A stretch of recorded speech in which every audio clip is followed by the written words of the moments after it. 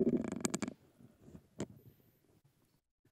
right, good evening, everyone, and welcome to Princeton University's first public lecture for the season. My name is Anu Ramaswamy, and I'm the faculty chair of Princeton University's Public Lecture Committee. I'm a professor of civil and environmental engineering, the Environmental Institute, and the Sanjay Swani Professor of India Studies, where I direct Princeton's Center for Global India at our Institute for International and Regional Studies. So today I am delighted to welcome all of you, along with our guest speaker, Professor Daron Acemoglu, to this evening's event, Power and Progress, Our 1,000-Year Struggle Over Technology and Prosperity. Introducing Professor Acemoglu this evening is Atif Mian. He is the John H. Laporte Jr. Class of 1967 Professor of Economics and Public Policy and Finance at Princeton University. He is also the director of the Julius Rabinowitz Center for Public Policy and Finance at Princeton School of Public and International Affairs. He holds a bachelor's degree in mathematics with computer science and PhD in economics from MIT. Prior to joining Princeton in 2012, Atif taught at the University of California, Berkeley, and the University of Chicago's Booth School of Business. Professor Mian's work studies the connections between finance and the macroeconomy. His latest book, House of Debt, with Amir Sufi, builds upon powerful new data to describe how debt precipitated the Great Recession. The book explains why debt continues to threaten the global economy and what needs to be done to fix the financial system. Before I turn the podium over to Professor Mian to introduce our speaker tonight, I'd like to let you know that this evening's event is sponsored by Princeton Public Lecture Stafford Little Lecture Series. The Stafford Little Lecture Series was founded in 1899 with a gift from Stafford Little of the class of 1844 for the purpose of supporting public lectures at the university to be given by former President Grover Cleveland. Following President Cleveland's death in 1908, funding has been used to bring other eminent intellectuals to the campus, and these include Albert Einstein, Thurgood Marshall, Jill Lepore, and Anita Hill, to name a few. Our co-sponsors this evening are Labyrinth Books, and I hope all of you enjoy your copy that you've received of Professor Acemoglu's book. Other sponsors include the Benjamin H. Griswold Year of 33 Center for Economic Policy Studies, Princeton School of Public and International Affairs, PIA, the Department of Economics, and the Julius Rabinowitz Center for Public Policy and Finance. So on that note, I just wanted to remind everyone to take a minute to turn off your cell phones, and I'm going to hand it over to Professor Mian to welcome our speaker. Welcome.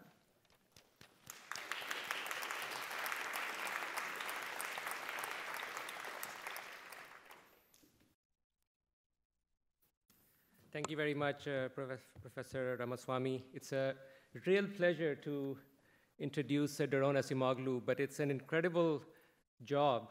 I don't think, if I try to do justice to this, I will take all of the time that is given to us to go through all of the accomplishments and all the different ways he has impacted economics, political science, sociology, mathematics, computer science, the list goes on. And so I'll do nothing then. That's the other option I have. And just very briefly, introduce Daron by saying he is one of the most influential social scientists of this century. He's incredibly prolific. You can Google him and you can look at the number of citations that he has and continues to clock at breakneck speed. But I think what those citations really reflect is not only Daron's own genius, but the kind of impact, the breadth and the depth of his impact that he has had on the profession by influencing so many other academics and scholars to write on questions and subjects that Daron raises with his pen and his intellect, it ranges from fields as diverse as growth and development to political economy, technological change, inequality, labor economics, economics of networks, and as I said, I could go on. It's obviously no surprise at all, given this remarkable set of achievements that Daron has, that he has been given so many awards and many more to come, including the award for the best young economist, the Clark Medal. He is a member of multiple honor societies, including fellow of National Academy of Science. He is the institute professor at MIT. I will stop there because we all are here to listen to Daron. He is here to talk about his latest book, Power and Progress, 1,000-Year Struggle Over Technology and Prospect, which is co-written with Simon Johnson, one of his collaborators. Daron also has 5 other books, including the New York Times bestseller, Why Nations Fail. Daron, welcome. Thank you. And what we are going to do is we're going to have sort of a fireside chat. Even though there's no fire, we will have a chat nonetheless to talk about the book and the ideas, and then we'll open up for questions and answers. Welcome, Daron.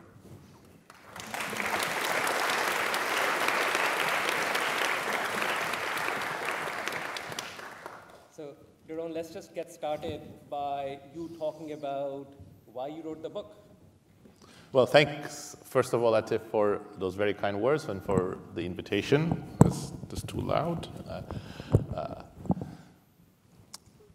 It's a true pleasure to be here, and thanks, everybody, for being here to listen to this.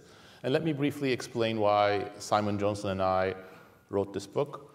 We did so because we believe we are at a critical period about the future of technology, inequality, and democracy, and we have very consequential choices about what that future will look like.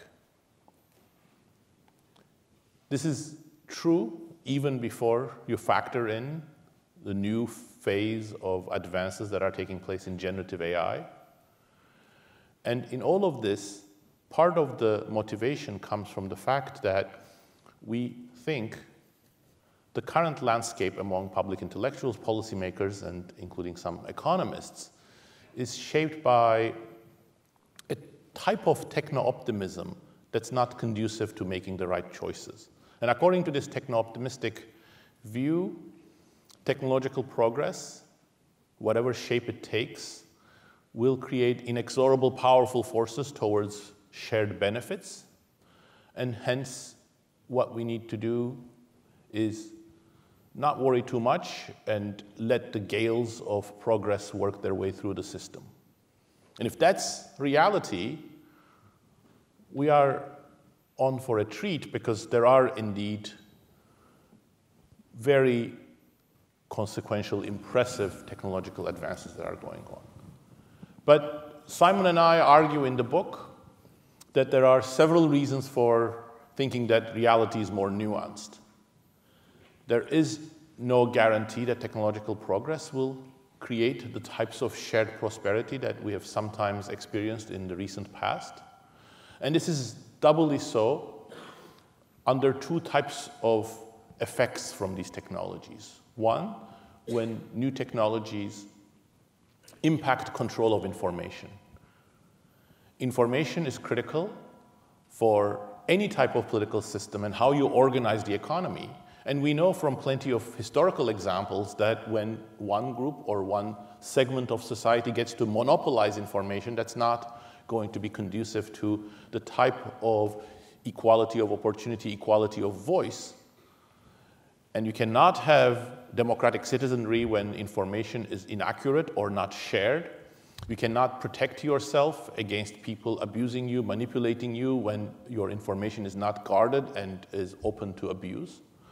So there are many reasons for worrying about technologies that are about control of information, and digital tools in general, and many of the recent advances are in this domain. I think these issues are somewhat better understood today after the debacle of social media, where we have experienced some of the abuses of information. But its implications for the next phase of technological progress and how we should make choices about the future of technology may still need to be worked out.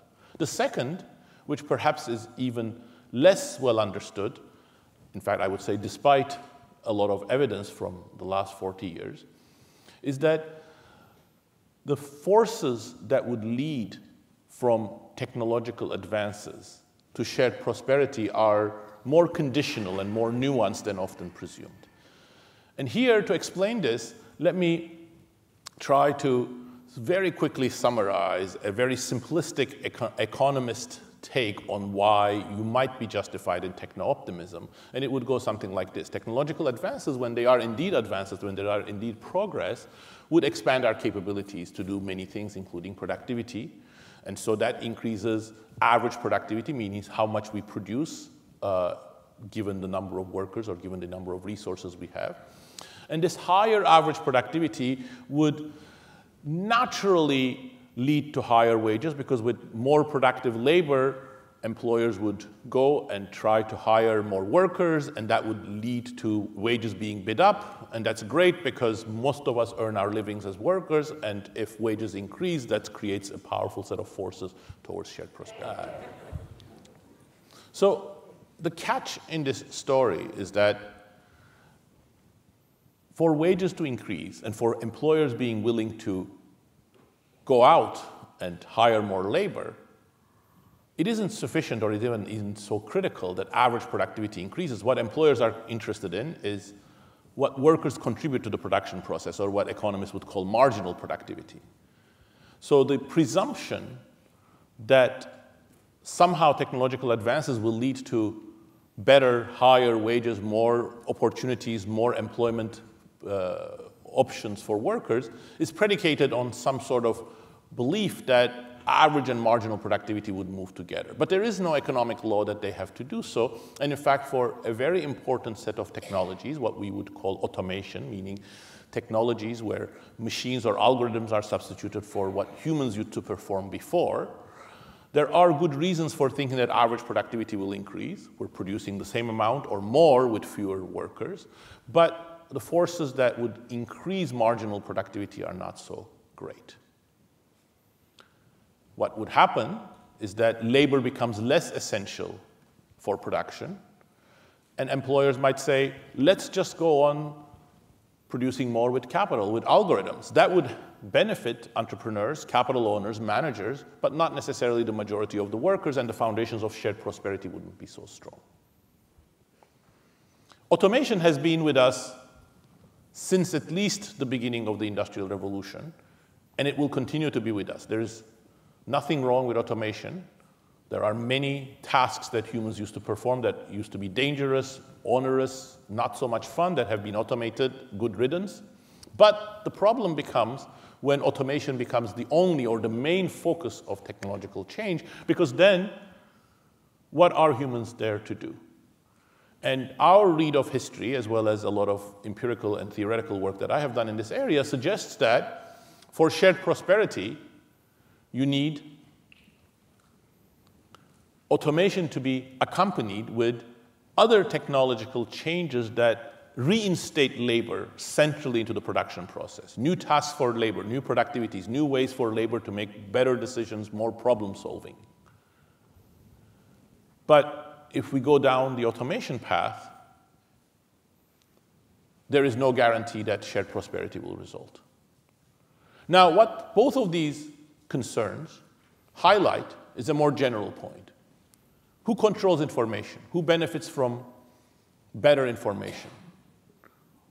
Whose central role is being intensified and whose role is being sidelined by new production technologies? These are just some of the facets of a broader set of choices. Technology, the application of scientific and practical knowledge to production and other domains of our lives is extremely flexible, extremely malleable. We have many consequential choices, and my discussion of control of information and automation and new tasks was meant to highlight that there are many different directions in which we can go. If we choose the right directions, we are much more likely to build the foundations of shared prosperity. And part of the reason why we wrote the book and we think this is a critical period, and a critical period in which we should be concerned, is because those choices are very real, and there are good reasons for being worried that we have been making the wrong choices, and we are at the cusp of perhaps repeating and intensifying those wrong choices. And in particular, what we argue in the book is that there are structural reasons, coming some from corporate America's priorities and strategies, and some from the tech world, that have pushed us towards too much automation and too much centralized control of information, monitoring, surveillance, and sidelining of many workers and citizens. These come partly, not entirely, but partly from a focus on cost cutting and trying to make labor more easy to manage in large corporations.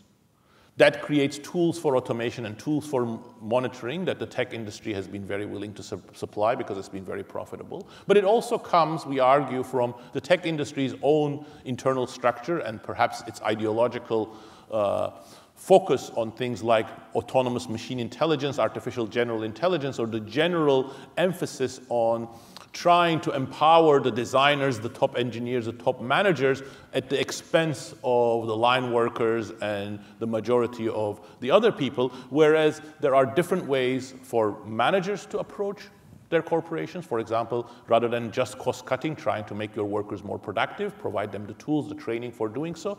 And there is a track record actually that has in the past sometimes worked very productively of emphasizing not machine intelligence, but what Simon and I call machine usefulness, make machines useful to humans, useful to workers, rather than a tool for sidelining them. But those, what we would view as socially more beneficial pathways, are not the ones that we are on right now, and that is the reason why we think this is a critical period. Thanks, Daron. You talk about the fact that just because you have technological innovation does not guarantee shared prosperity. And one way to give an example for that is to look at the last 75 years post-World War period. In the first half of that period until around 1980, we obviously have technological progress, but we do see shared prosperity, at least in the US and other advanced countries of the world. And then something changes. Then we don't see it. We have a rise in inequality and even a relative fall in productivity growth. In your view, what is different in these two periods when we have shared prosperity and when we don't? What changes, and can we learn something from it that tells us something about where we should go going forward? Well, thank you, Atif. That's a really central question. And I think what makes the period that you are pointing to so interesting, and in fact you can draw similar lessons if you go further back in history from the longue durée of the Industrial Revolution in Britain and then in the rest of Europe, is that they contradict two types of simple and extreme interpretations. One that says the market system can never generate shared prosperity, and we've seen shared prosperity emerge in the second half of the 19th century, to some extent in Britain, in the United States, and continuing and then intensifying in the 3 decades that followed World War II. And it also, of course, contradicts those that say that there are these inexorable forces that are going to create benefits for workers of all skill groups, because we see, for instance, in the first phase of the Industrial Revolution, and even more sharply during what happened during the last 40 years in the United States, technological progress, new technologies, new tools, new organizational forms, and productivity growth can go hand in hand with much, much higher levels of inequality, and even worse, a complete undermining of the shared prosperity system, because real wages for many demographic groups, for example, low education workers, workers with high school education or less, or even those with associate degrees and community college degrees, actually declining quite steeply, while other groups were making much more money and productivity was increasing, capital owners were doing well, managers were doing very well. So there was a decoupling from about half of the population's prosperity from what was going on with the aggregate economy and the well-off people. So those examples tell us that there is no natural law of economics that either we're always going to generate inequality or we're going to have very powerful forces for shared prosperity all the time, but they emphasize the choices that we have to make about institutions, about the direction of technology, and that's where our sort of book comes in. So the question is, why did the shared prosperity model of the 50s, 60s, and early 70s break down sometime around 1980. And in a nutshell, our interpretation is that the balance of technology went much more towards automation and much less towards pro-worker, human complementary technologies, such as those that created new tasks and better capabilities for workers. And at the same time, the institutional balance that created some way for workers to share in the benefits, such as worker voice in workplaces and regulation that kept the largest, very powerful corporations in check, weakened. So both the institutional foundations and the technological foundations of shared prosperity weakened, undermining the sort of earlier experience. Do you have a take on what came first, the technological shift or the political institutional shift? That's a great question. I actually think that the two were self-reinforcing, but one is not the original sin. So in terms of quantitative importance, my work suggests that the technological changes were more important, but the technological changes themselves were embedded in the institutional changes that furthered them and did not create a counterbalance. And if you look at the history, the institutional changes start, as early as the New Deal. So as early as the New Deal tried to create a different type of industrial relations and control over large corporations, there was a backlash against it. And then that sort of gained momentum in the 50s, 60s, and finally in the 1970s. Ronald Reagan says, I'm here today when he was elected because of all of the advances that Goldwater make. And so this was sort of a process that went back. But also you see managers trying to be extremely enthusiastic in early versions of numerically controlled machinery in the 1950s, and there are business publications that are promising workerless factories as early as 1952.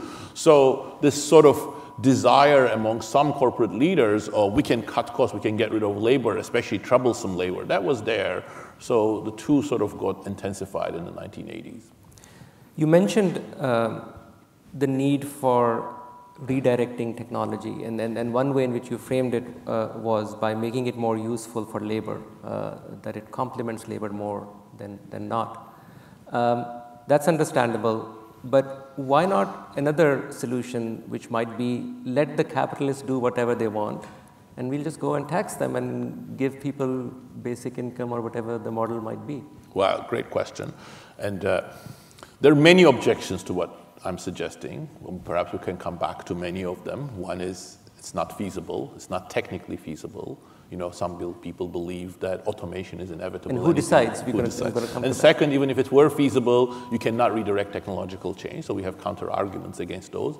But the one that you raise is a very common criticism, which is why even try? Even if it's feasible, even if we can do it by redirecting technological change, why not just continue along this path, but improve the social safety net, for example, more redistribution, perhaps a universal basic income, and that's the way to create post-tax shared prosperity.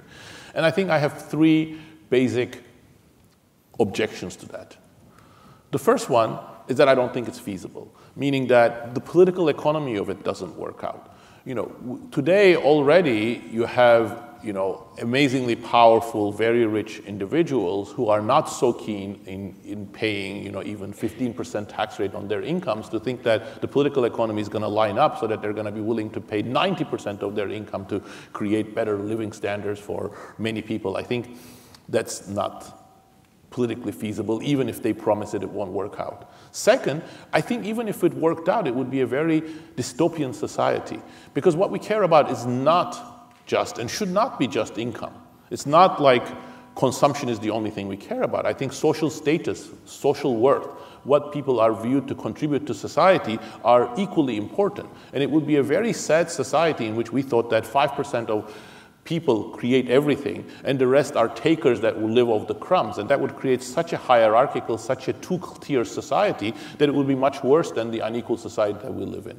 And then the third is that, I think UBI and those kind of schemes are defeatist. They rule out other more proactive solutions like creating better jobs, more meaningful democratic pathways for citizens. So I think it's like throwing the towel. So for all of these reasons, I don't think I am comfortable supporting these solutions. Now, of course, if I turn out to be wrong and that all these other things are not feasible, at the end, we are heading inexorably and inevitably to a world in which Mark Zuckerberg, Sam Altman, and Elon Musk are going to own everything. Sure, then at that point, I'll sign up for UBI, but we're not there yet. So, Daron, how do we redirect technology? Is the answer in some appropriate tax on technology that is too capital intensive? I mean, who decides what to do and how should it be done? So, the way that we try to structure that discussion in the book is through a three-step process. I think the first step, and we hope our book is a minor, small contribution to that, is to change the narrative. So as long as the narrative is either about techno-optimism or killer robots or about geniuses who are going to bring a better future, I think those questions about the direction of technology and how that direction of technology is so important for inequality, for democracy, those things cannot be had.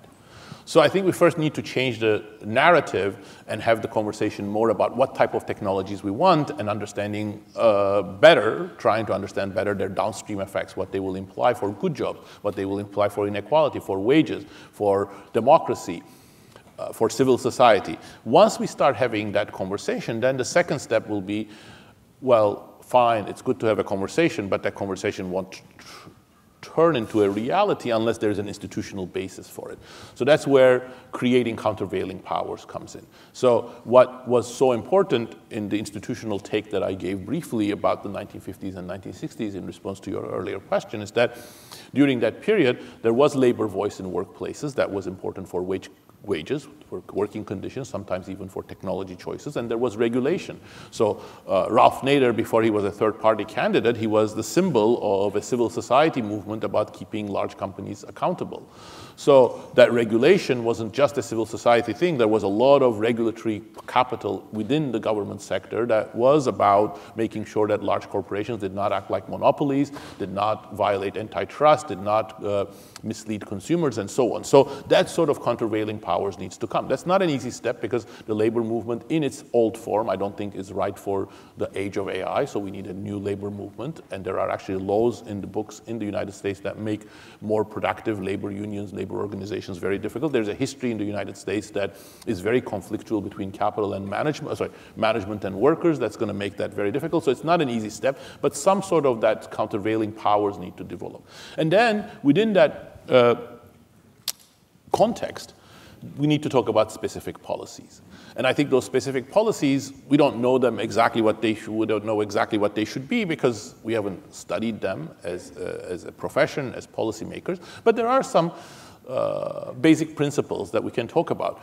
No, I don't think we are at the point where we should be talking of automation taxes yet because our existing tax system already subsidizes capital at the expense of labor.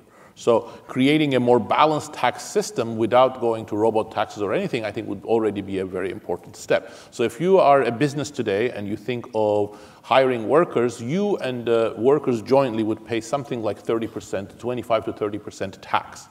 If instead you hire capital to do exactly the same task, you would pay something less than 5%. So that means a very powerful motive for using automation and capital rather than workers. So creating a more equal tax system where marginal tax rates are equated between capital and labor would be one major step rather than robot taxes. Second, in the future, a major part of distribution and also the nature of technology is going to depend on data. Who controls data, how you use data, who do you compensate data. So I think we need to find ways of creating a market structure that provides fair and efficient compensation for data, both because of it as a distributional step, but also actually to encourage better use of better development of these technologies, because when you expropriate data, that also creates disincentives for generating high-quality data. Those were some of the issues that were actually at the center of the WGA strike that just concluded in Hollywood. So I think we need some sort of new structure for data economy. I don't think that will be individual data ownership, so you probably need some sort of collective data ownership within that context. We also need new business models. Because part of the reason why, for instance, the way that monopolization of information is working out is how information is being collected and how it's being monetized. If information monetization creates a lot of negative effects, that's actually not going to lead to the development of the right type of technologies, either from the point of view of democracy or from the point of view of workers. But worse, those business systems are going to become self-reinforcing. Today, for example, it's very difficult to create a social media platform that's not monetized on the basis of individual digital ads. So if we need new ideas to come, we need to create space for these things. And finally, I think, yes, we also need to find ways of subsidizing more pro-worker, pro-democracy developments of new technologies, digital technologies. That's not an easy thing because there's a lot of measurement problems. What is pro-worker? What is anti-worker? What is automation? What is new task? But in other domains, we've seen that it works. So for example, in the area of energy, the narrative changed from we need more and more energy to one where people started recognizing that carbon emissions are problematic. Then there were countervailing powers, regulations, for example, starting in California and at the state level, civil society action, and then finally, around the world, some carbon prices, and in the United States, subsidies to green energy, and it led to a complete redirection of technological change. If you look at both patents towards renewables, they shoot up. The efficiency of renewables, they shoot up. So they show that even a modicum of intervention, or along the lines of what I suggest, could actually be a powerful tool towards redirection. You mentioned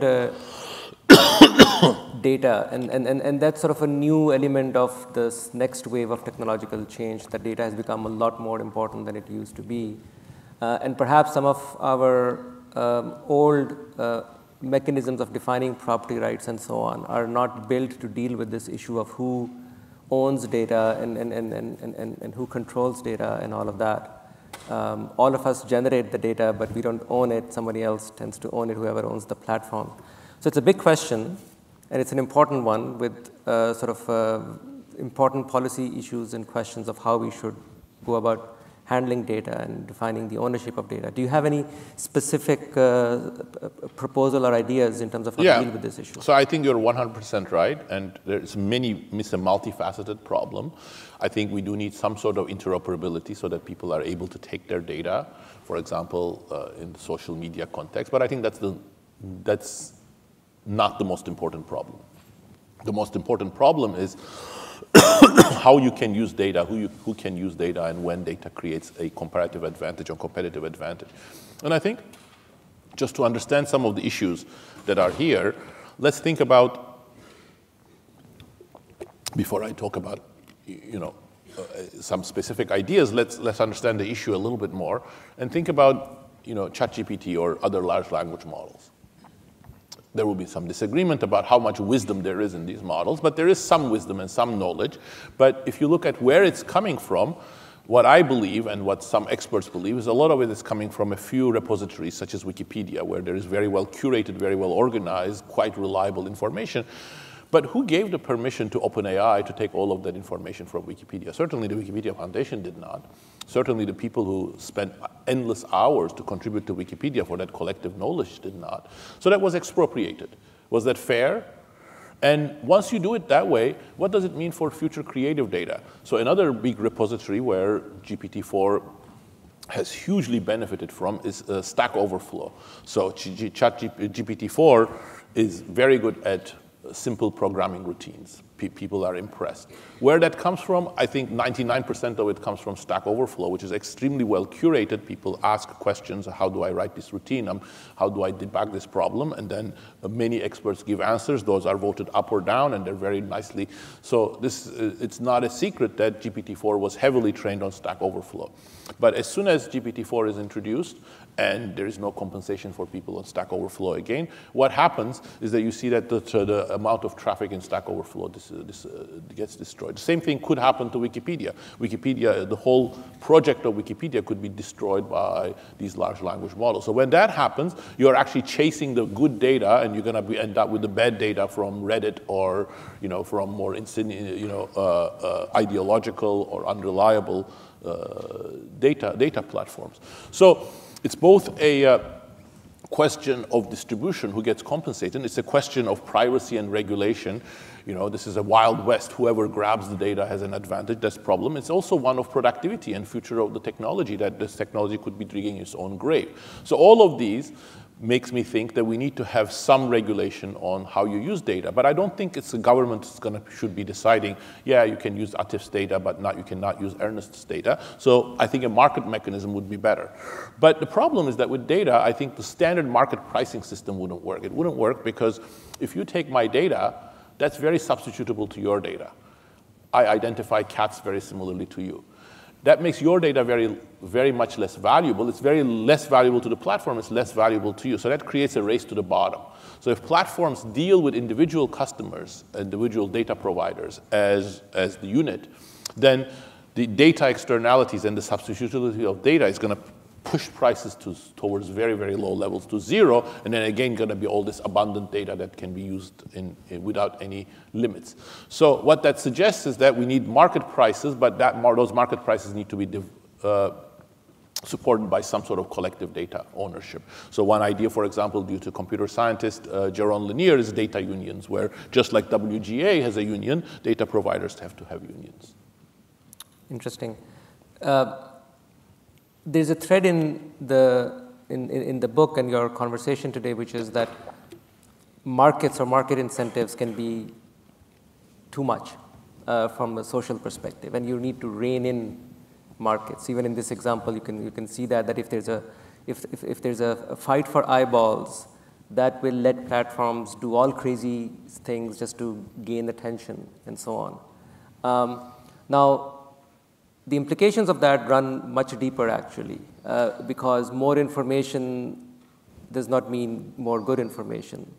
And it can go to a level where there's a general breakdown of trust, where you don't know what is true, what is false, and we all just go back into our own cocoons and silos.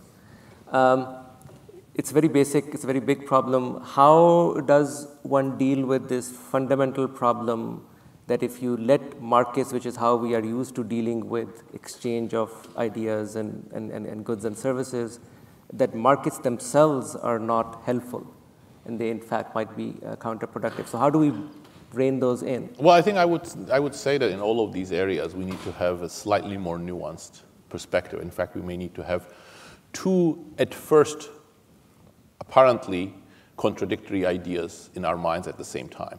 So for example, on technology, how can you say technology has not been good? We are amazingly fortunate to be living in the beginning of the 21st century when we are hugely more prosperous, comfortable, healthier than people who lived 300 years ago. And all of those benefits have technological roots. That's true, but that doesn't mean that there was an inexorable automatic process from technological advances to these things. So that's the conditional nature that I was trying to emphasize. The same thing with markets. I am convinced that markets are a critical part of the resource allocation process, especially in innovation. And again, we owe a lot of these advances in technology to the market process that has been a central part of the innovation process. But that doesn't mean that markets will always work and that markets will work without regulation. In fact, sometimes, theorems or, claims are sort of thrown around that economics shows markets are the right way to allocate innovative resources. That's not true. Economics, I think, shows a lot of evidence that if you sideline markets completely, that's going to be terrible. The Soviet Union is not a good model for innovation.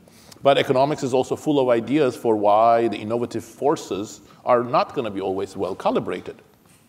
There may be too much incentives for innovation. Worse, my emphasis, the direction of innovation is not going to be right. You can have the wrong kind of competition. If you, for example, are competing for something like the digital technologies or AI, where ex post, because of network economies or monopoly over data, you're going to have a lot of profits, a lot of rents. You're going to get a lot of ex ante competition, but it's going to be the wasteful kind of competition, and it won't do anything for the ex post control of that technology. So the market process by itself is essential for technological progress and the right kind of technological progress, but it's not sufficient. So that's why I think we need to have this debate, what type of technologies we want, and how can we shape that market process with the right regulatory regime. So yes, I think the United States during the 1950s and 60s and 70s was very innovative, and the market process was absolutely essential, but this was also embedded in a system in which there was support from the government, National Science Foundation, National Institutes of Health, the Department of Defense, sometimes in the form of procurement, sometimes in the form of setting the agenda, like in the Manhattan Project, or computers, or nanotechnology, or aerospace. And also regulation played an important role, that technology and innovation was not abusive. So I think that's the discussion that we need to have. But I am completely convinced that the market processes will remain essential for the right type of innovation in the future as well. So on the question of regulation or how to regulate markets, if you take environment as an example, at least some of the harmful effects are measurable, and that's helpful, because then you can make it part of regulation. You can do carbon pricing, you can do things of that sort. One of the issues with sort of information and sort of the negative externalities that you talked about is that it's while we know what we are talking about, it's hard to measure what is negative, what is bad information, and it's certainly hard to have a consensus on how to define what bad is. And so maybe it might be a hopeless task to try to regulate this end of the market? I won't deny that that's a difficulty. So in order to regulate something, you first need to measure it. You also need to have some sort of consensus, as you've pointed out. And there are difficulties, both, what is pro-democracy versus anti-democracy way of providing, curating, exploiting information? What is worker complementary versus worker substituting? There is going to be some question mark on all of these things. And I don't deny that that's difficult. But I would like to point out that it took us a while to work out the right measurement framework for environmental purposes. So when Rachel Carson wrote, The Silent Spring, many people were already aware of the tensions that industrialization and production would pose to the environment. But if you read that book, you're not going to come up with, this is the measurement, these are the things that we need to tax, these are the things we need to subsidize.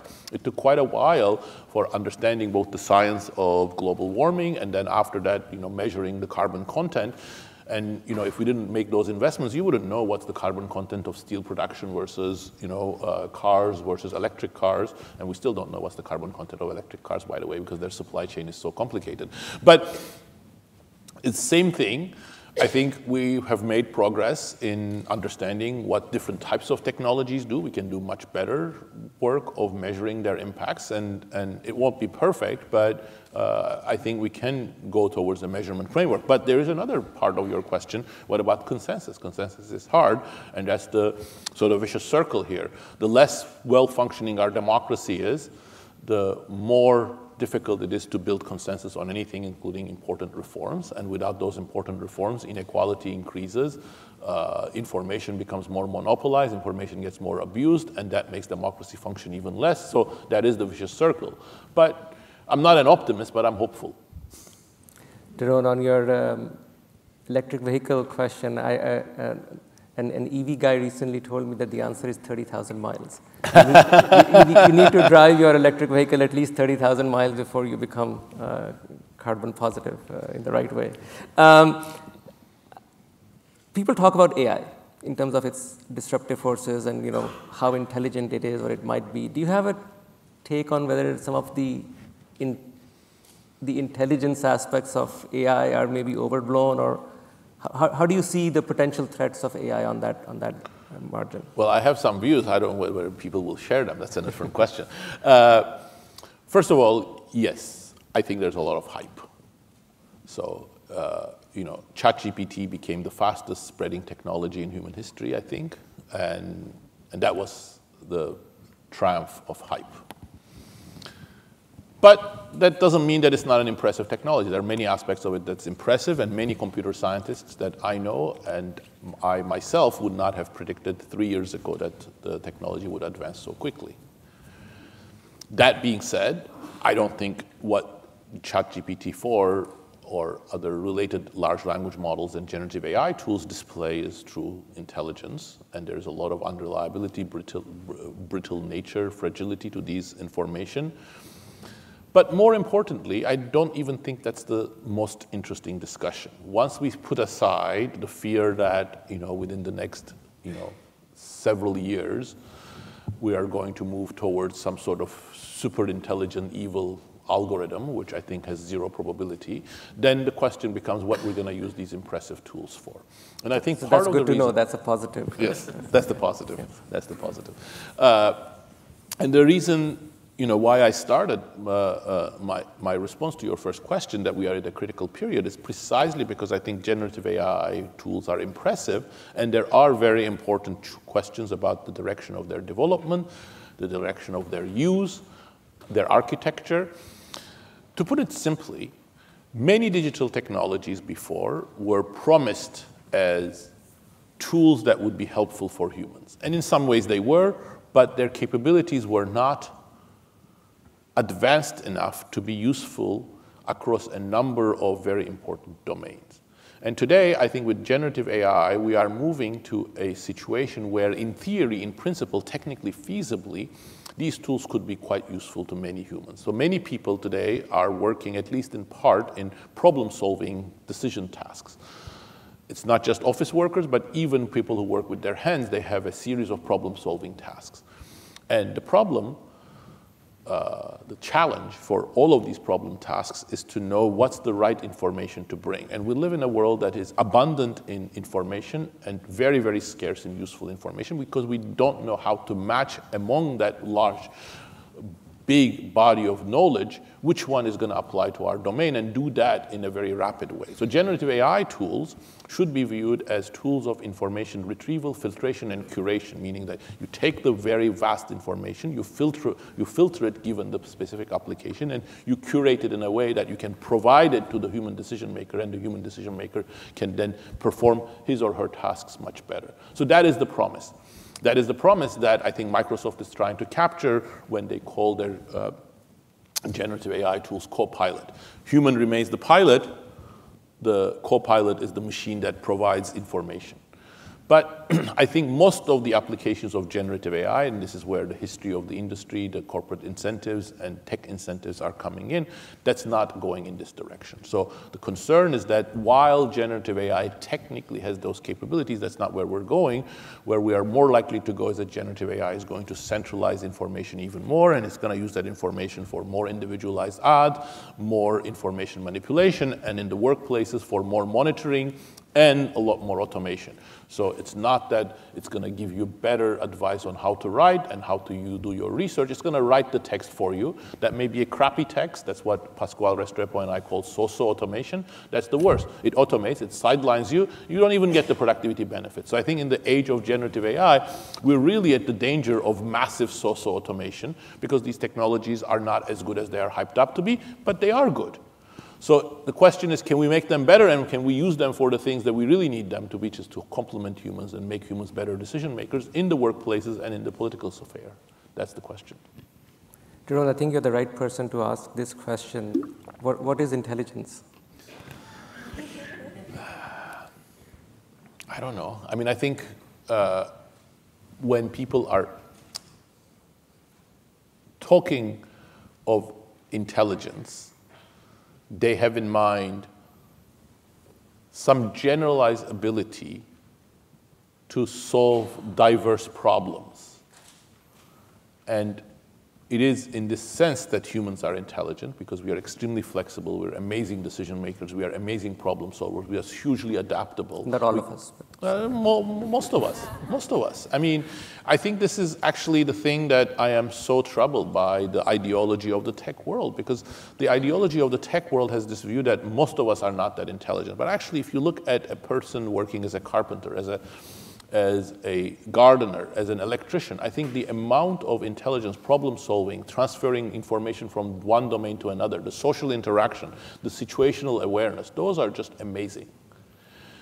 And intelligence is that, and I don't think the machines are going to have that. They're going to be able to solve some very scripted problems. AlphaFold is great, AlphaZero is great. They're going to be able to do some curation of information, but they're not going to have this sort of generalized problem-solving analogies, learning from one domain and generalizing to another for quite a long while. I don't think we're going to see truly intelligent machines during my lifetime.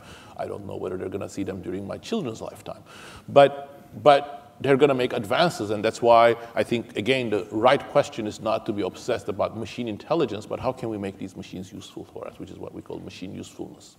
So it's a good segue to ask sort of a question that parents worry about, which is what should their children do in terms of, what should they study? And children have different abilities. If somebody's good at science and math, maybe it's obvious what they should do. But, what if they are good in writing, they're good in art, they're good in, what do you have particular advice? Well, for different types of kids. Thank you for asking that question and prefacing it with this diverse skills. I think that's very, very important. I think what's impressive about human capabilities is this diversity. Some of us are good at one thing, some of us are good at other things. There are multiple types of skills and things that people bring, and the question is how can we harness all of them and also value all of them. So going back to my answer about UBI, I think it would be a sad world if we only valued one type of skill while humans are capable of doing very useful works. So in that context, I would say there are two things that I would emphasize in the context of what we should be doing ourselves to adapt to the age of AI. And I would certainly not say more education, more education, more education. Education is great. We're in a great educational institution. We all love education. But I think economists' the answer to every problem is more education. I'm not sure whether that's right. I think the right type of education is what we need. And I think the right type of education has two elements. One is social, which is we also need to become much more aware, understand the ethical aspects of these new technologies, our social responsibilities in the context of these technologies. So that's the social aspect. Perhaps each parent may not have the great incentives to do this as for their children, but I think as a community that's very important. I think part of the problem of the tech world is this impunity that the tech world granted itself, and we granted them, that they can be disruptive without having any social responsibility. And I think the results of that have been disastrous. So hopefully the next generation of tech leaders won't have that, and that will have to start from educational institutions. The second is, I think we have to harness these diverse skills, but also paying attention to what are the types of activities in which machines are going to be very good substitutes, and what are the activities in which machines are going to be complementary. So if you are super interested in being a low-level ad writer or jingle writer or information summarizer, that's not a great career. I think you should think about something else. But there is a lot of evidence that some skills are in high demand. Employers are demanding a lot of social skills. So that's a very diverse set of occupations that people can be. And then if we actually redirect technological change in the age of AI, as I suggested, for better decision makers, I think a lot of problem-solving tasks are going to be great places for humans, and as well, of course, if people want to be computer scientists, there's going to be great room for more designers of these technologies. But the general high-level thing is, of course, a better awareness of what types of skills are going to be in demand and what types of skills are going to be made at least partially redundant by AI automating some tasks. Thanks. And just last question, and then we'll open up for audience questions. I want to just move, we are talking, I guess, implicitly about the US and advanced countries, how to deal with these issues. But I want to have one question about development and poor countries. Now, if you are Bangladesh, if you're Ghana, you have this old, the Taiwan model of export-led growth, manufacturing, and so on. Does that work anymore? What should they do differently now if they're looking for growth? Another great question. And economic development has been my passion and my main topic, one of my main topics of research throughout my career. But this book squarely focuses on the US and the technology frontier in the past, Britain and Europe, to some degree China today. And that's because we wanted to focus on the direction of technology as it develops. But I think the direction of technology has huge implications for the developing world. And in fact, those are some of the ones that really need to be drawn out, because I don't think many business leaders and policymakers in the developing world are really focusing on this question. First of all, every technology from the frontier then gets spread. So India, Pakistan, Bangladesh, Indonesia, Turkey are going to adopt AI tools sometime soon. But second, even if they don't do that, the international division of labor is going to change because of AI, as it has started changing because of robotics. And that means the type of tasks and industries and sectors that those countries can gainfully specialize in is going to change.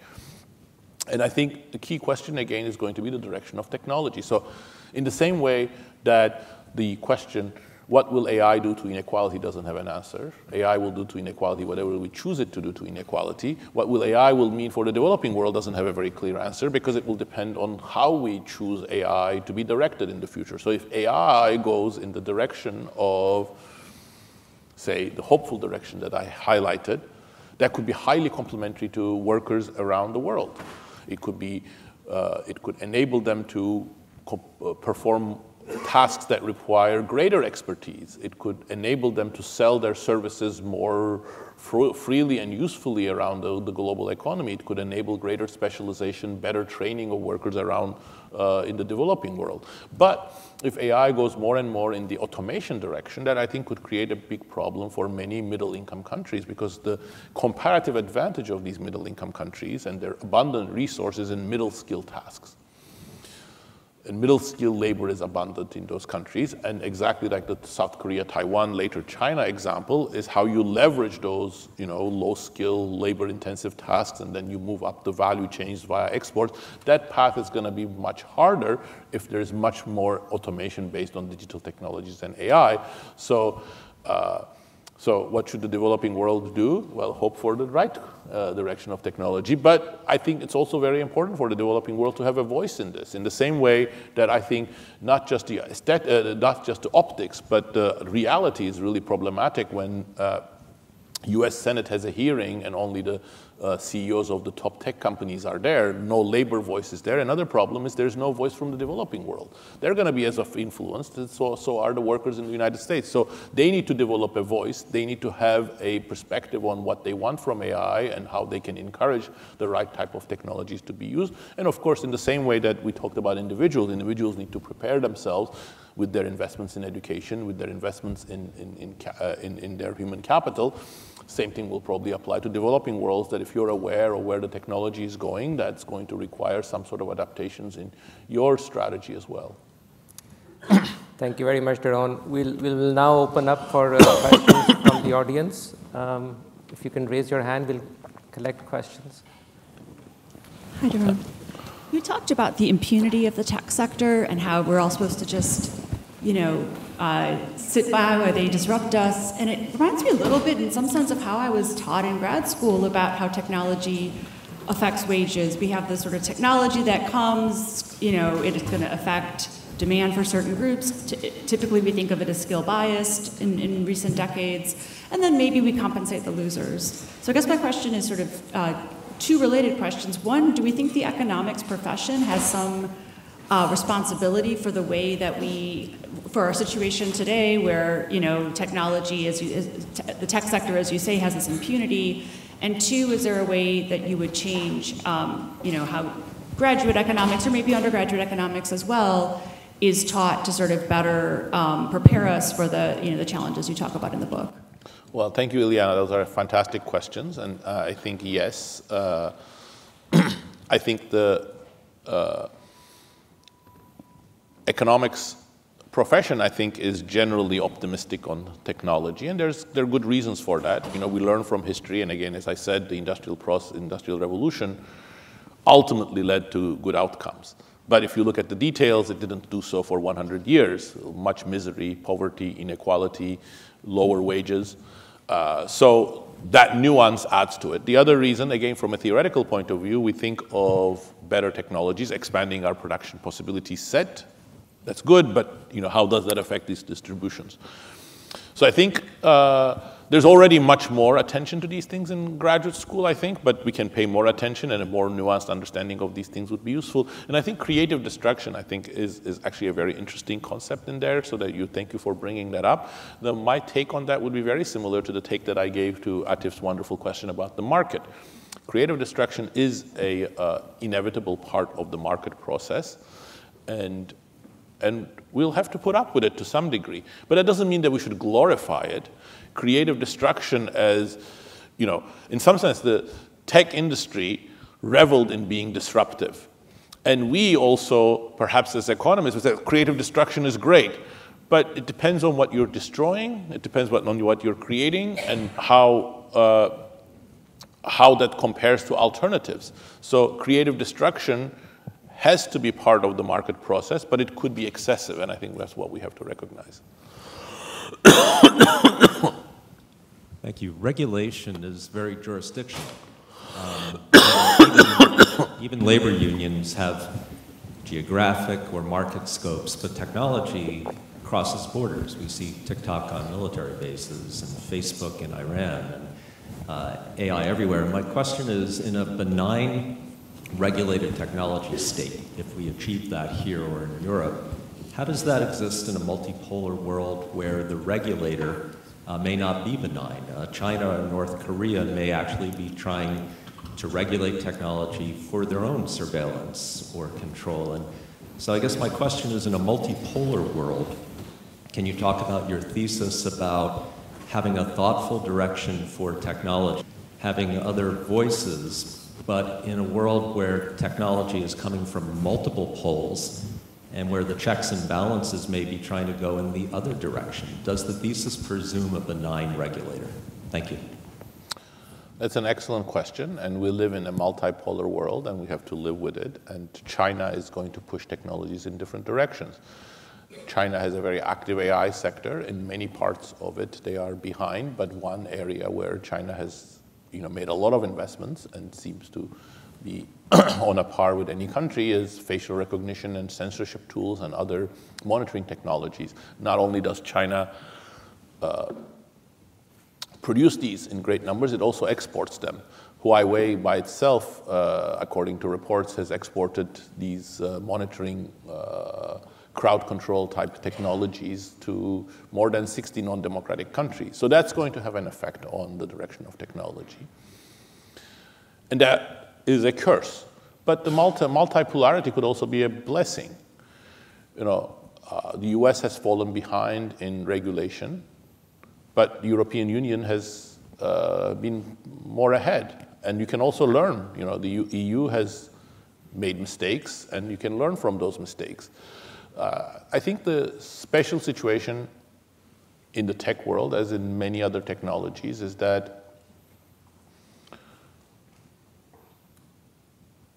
there's a lot more elbow room for regulation than may first meet the eye. The same sort of concerns were raised, for example, in the context of carbon taxation and support for renewable technologies. 20 years ago, or to even 10 years ago, the argument was, if we tax carbon, that's going to mean that it's going to create an advantage for India and China, and the same pollution is going to result, but it's just going to be those countries doing the production. But what we saw is that actually once we started subsidizing renewables, and it's the beginning of the transition, it's taking place in many countries because technology spread from one country to the other. There is some imitation process and so on and so forth. So in a good scenario, the same could happen in the right regulation of technology, but I don't think there is any guarantee that it will. Thank you, first of all, for coming all the way to Princeton. I wanted to ask about what you have just asked, a bit of continuing about regulation. We have talked about progress and how that can influence power, but I wanted to ask about how power can influence progress now. And within that, whether there would be any Luddites that would oppose this creative destruction, as you have talked about, because of the labor structures, right? And if there were to be so much automation, would there be, in the worst case scenario, some kind of protest where, I don't know, any labor unions or somebody would absolutely... Yeah, I mean, I think, again, those are very important questions, and it very much relates to Ileana's excellent question about creative destruction. I think regulating, what you understand from regulating technology is slowing it down or blocking it. That's much, much harder and not advisable. It's like trying to sort of stop the flow of a river. That's just very, very hard. But I think the type of regulations that Simon and I are suggesting, and the objective, is not to stop the river, is not to stop creative destruction, but to redirect it towards somewhat more beneficial areas. And I think that's much more feasible, but it still depends, exactly like you noted, on social power. Who has social power? And by social power, what we mean isn't just like who controls the government. It's also who controls the agenda, who shapes the way that we think about the issues of our aspirations. What are the costs and benefits? What are the acceptable damages? And I think the reason why the tech world has been so influential is not because they control tanks or weapons, is because they've set the agenda.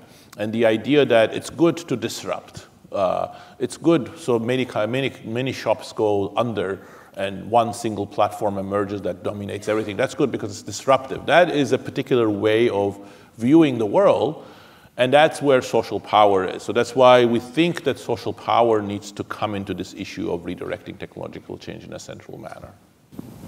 Hey, how you doing? Thanks for coming. So pretty much I'm looking at the fractional reserve system and its relation to technology. Technology seems deflationary. Of course, fractional reserve system is inflationary.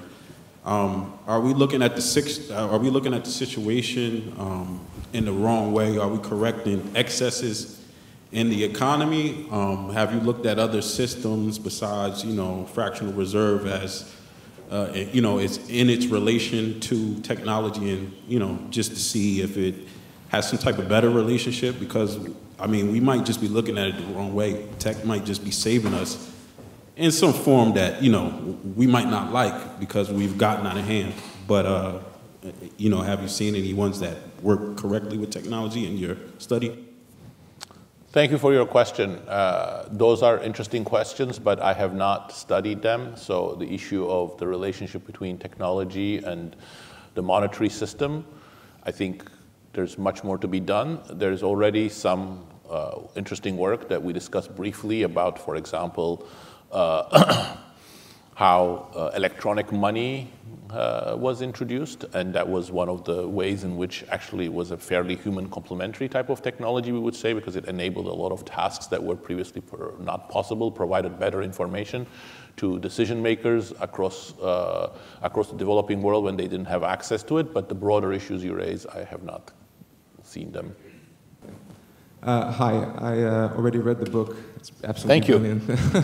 I highly recommend it. So yeah, my question, I think that the most powerful argument is the one on the impact of automation, the negative impact of automation on the marginal productivity of labor. Do you think, because you mentioned, I think, a bunch of those examples of how this led to firings, especially since the 80s, an impact on inequality, etc. Do you think that we should, as kind of a, changing the narrative, the civil society way of doing these changes would be through de-emphasizing the impacts of quarterly earnings reports, for example, for companies, right? So, because this is something that fosters short-term thinking, obviously. It would come as a cost of lesser transparency, obviously, but would that be one potential avenue of thinking about the solutions? Thank you. Thank you very much for that question. So let me step back and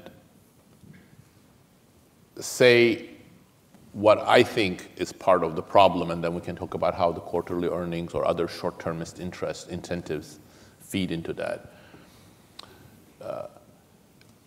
I think there are twin and related problems in corporate boardrooms.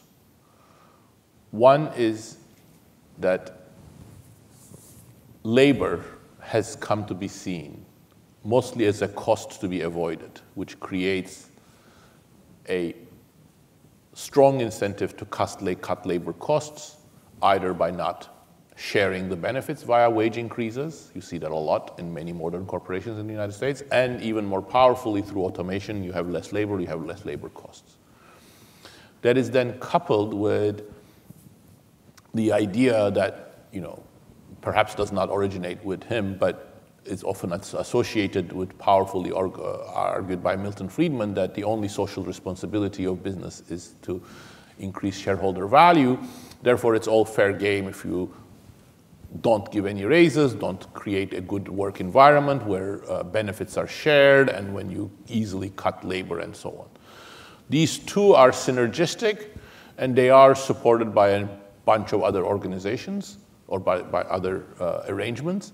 I think short-term incentives are very much part of it. So short-termist pressures make it more likely that managers are going to focus on cost savings, because that's an easy way of increasing shareholder value. It is also supported by the fact that you don't have labor voice. If you had labor voice, then it wouldn't be practical to say that the only thing that the management should care about is shareholder value, because there are thousands of workers in the organization. What about them? And of course, regulation. What about the environment? What about the community? So again, there was a point that Milton Friedman had, which is you don't want to create a very discretionary environment where it's not clear what the managers are doing, but that doesn't mean that the only thing that we should motivate the managers to do is just give as high returns to shareholders as possible. And I think a better path of technology would both be helped by, but also would create the tools for managers viewing workers as key resources. If workers are the key resources, they're the pathways via which your organization creates value, then you have all the more reason to invest in their productivity, train them, give them better tools, give them better information, treat them better so that you create a more long-term relationship with the workers. And I think that would be conducive to a better corporate America.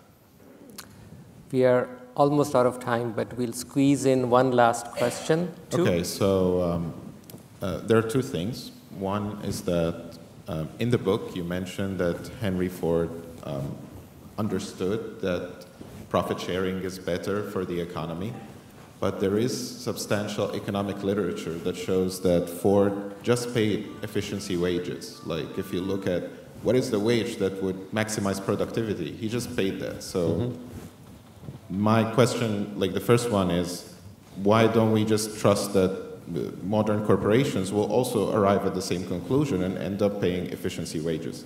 The second thing is there is some contradiction between some, like in the book, there is a lot of talk about the regulatory environment in Europe and how that has led to less inequality there.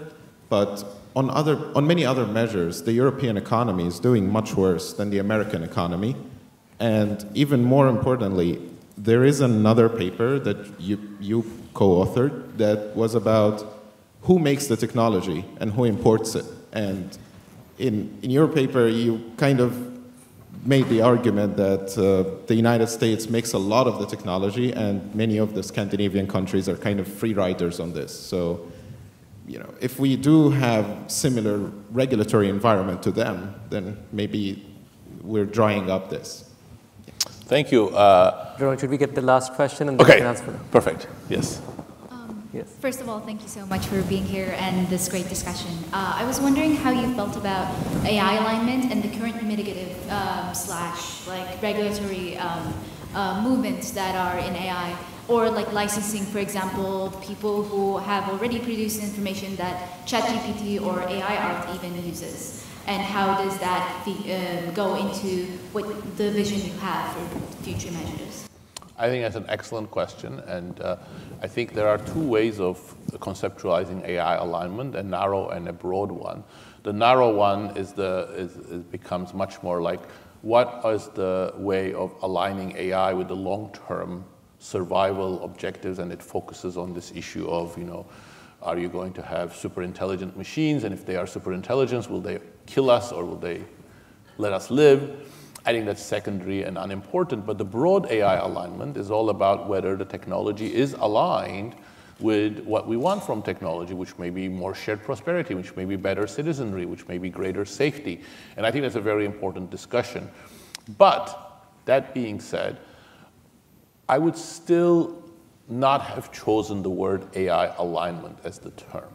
And the reason for that is that that makes it sound like it's an engineering problem, whereas it's much more of a social problem. AI alignment is about alignment of the market structure and the companies that are designing AI and so on. And I think that social context really matters. But if at the end we use the word AI alignment and we focus on the right thing, I'm very happy. So in terms of your question, Ford was a leader in automation and a leader in introducing new tasks and a leader in efficiency wages. But he was a very contradictory figure himself. For example, he was very much about controlling workers as well, and was very anti-union. And the quote that you're referring to, where we say, actually, the fact that we're paying high wages is good for the economy, doesn't come from Ford. It's from Magnus, what's his last name? I forget. It was an engineer at Ford, but it's not Ford himself. Ford himself, when he defended the efficiency wage system, was very much on, with the higher, the $5 wage day, he was very much about why this is good for reducing absenteeism, why it's good for making workers more motivated. But the more remarkable thing about Ford is that he somehow stumbled onto this way of using technology for simultaneously automating and also creating a lot of new tasks and new human functionalities. He wasn't alone in this. There were many other sectors that were doing that, but the Ford factory became emblematic for that. And in terms of the international spillovers, yes, you're absolutely right. I think in what we have pointed out in the earlier paper is that when different countries adopt different strategies, that is going to have spillover effects, and the more unequal system in the United States may sometimes lead to faster innovation, out of which the more social welfare systems in Europe may benefit from. But what that paper, written more than 15 years ago, was ignoring was the direction of technology. So when it comes to the direction of technology, I think there are new issues, and those are the ones that we are emphasizing in this context. So if the US is pushing very hard on the right levers, that's great for Europe. But if the US is pushing very hard on the wrong levers, the wrong type of technologies, that then would spread to Europe, to developing countries, and to China, and so on. But in that context, then, again, there are these international interactions between the regulatory systems. Now, in the context that I responded to an earlier question, Europe is also trying to regulate the tech giants, and this is not an empty threat, because the European market is so big that they actually change how they use their technology, how they design their technologies in important ways. So I think there are these international interactions that are very interesting and much in need of greater study. So thank you for raising those issues. Thank you, Daron. To close our session, I'm going to turn the mic back to Professor Ramaswamy. Thank everyone. Particularly thank Professor Acemoglu and Professor Atif for this excellent conversation, and the audience for coming here in such numbers. So thank you, everyone, and please keep abreast of the Princeton Public Lectures website. And our next speaker is going to be Dr. Atul Gawande, who's going to be talking about global public health. So have a wonderful evening, and thank you again. Thank you.